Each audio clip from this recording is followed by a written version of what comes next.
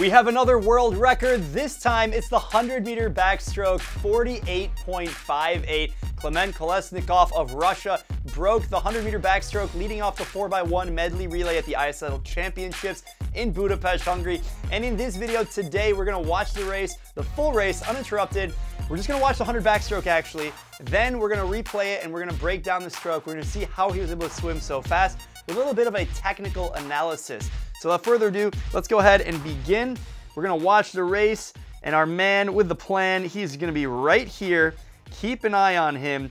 And in the 100-meter backstroke, leading off the relay, relays are fun, but you know, each individual gets a fair chance. Backstroke counts as a world record just because you're gonna get a clean start and a finish, unlike a relay takeoff or breaststroke, butterfly, or freestyle. He's right there. Keep an eye on Ryan Murphy, though, in the lane above him. I think he actually led him at some point in the race. Ryan Murphy is the Olympic champion in the event, world record holder, I believe is like 51 in the long course version. He goes out in a 23.7, but that's actually our friend Ryan Murphy. He was just a couple tenths behind him, or a couple hundredths. He was 23.80 on the way out. He's from Mother Russia, and you know, they've got a great swimming legacy. You might be familiar with the Russian Rocket about 2 decades ago. He was a superstar then, he was a new superstar, and we dive into the breaststroke. We're gonna go ahead and rewatch the race now, and we're gonna break down a few things to see just how he's swimming so fast. Keep in mind, this guy's only 20 years old. He breaks the world record going, what a monster. All right, let's break it down. Here he is. Now, one thing I want you guys to pay attention to is the stroke count. You know, on these analysis videos, I love talking about stroke count. On this first 25, he was 10 strokes. Now let's keep that number in mind. He's right there. Keep it in mind, he's 10 strokes. Not really pushing the 15-meter mark that hard on any of the 25s. Doing a little circle swimming, actually. That's not what you want to do. On the second 25, he takes 11 strokes. It's pretty average, actually. So as you can notice, going up a little bit, not as much fresh speed, but he's right there, and he's doing pretty well. Good head position. So he was 10, then he was 11, he was 12 on the third 25, and he pushed, you know, about not halfway, but about, yeah, 12 meters underwater. And coming into the final 25, he was 12 strokes. So what can we, you know, analyze out of this? The fact that he was, you know, 10, then 11, then 12, then 12 again. You know, a lot of swimmers actually fall off a lot more than that. You know, a lot of swimmers, you know, if they're going to start out at 10, you know, they might go 10, 11, 12, 13, or 14, or 15. My God, we've seen some serious drop-offs. But no, he's able to maintain pretty consistent, and because of that, we have to look at his splits. So how did he split the race? He was a 23.80 on the way out, and on the way back, he was a 24.78. So this guy's got a lot of back half speed. He's not really the most pop. He's not gonna win in a 25-meter backstroke. Maybe he would, but he's definitely not the fastest to 15 meters. So a little bit of room for improvement, actually. When you're the world's best, it goes to show that there's always room to improve. And really, he's defining the world on this second 50, going up 24.78. Let's go ahead and compare this to the previous world record by Shu. I believe he's from China.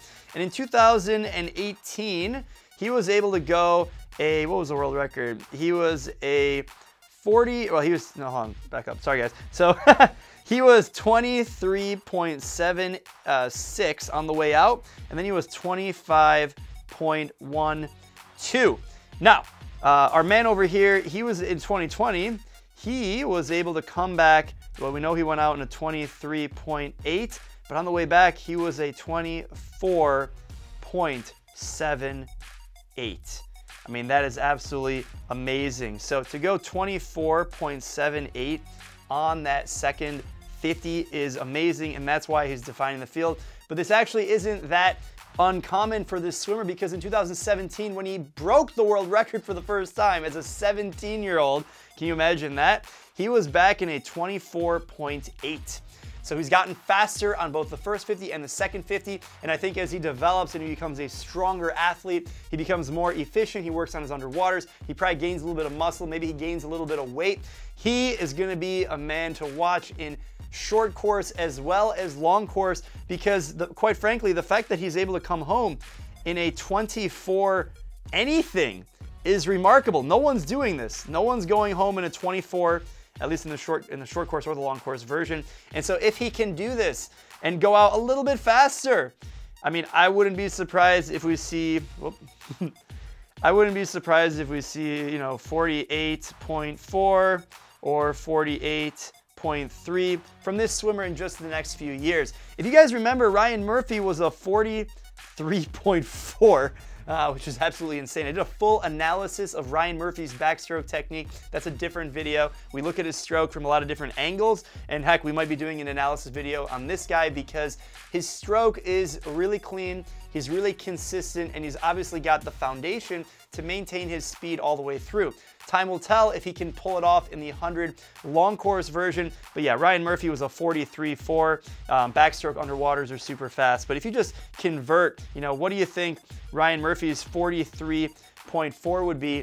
You know, I mean, I would say it'd be about a 48 low.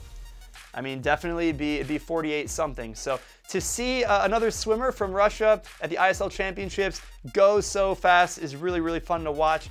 But hopefully you guys got a little bit of insight on how some of the best swimmers in the world are able to go so fast, particularly in the backstroke. And he did it leading off a relay. I mean, can you imagine that? Diving in, knowing that you have the lead and the guy that you dove over, he just broke the world record. Can't really do better than that. And that's what he was able to do for his team, the Energy Standard, here at the ISL Championships in Budapest, Hungary. Hope you guys enjoyed this analysis. Make sure you subscribe. Let me know what you think in the comments. Also, be sure to like this video. We really appreciate it. And if you haven't already joined the MySwimPro Facebook group, it's going to be linked in the description below. You might ask, what the heck is that? Why would I do that?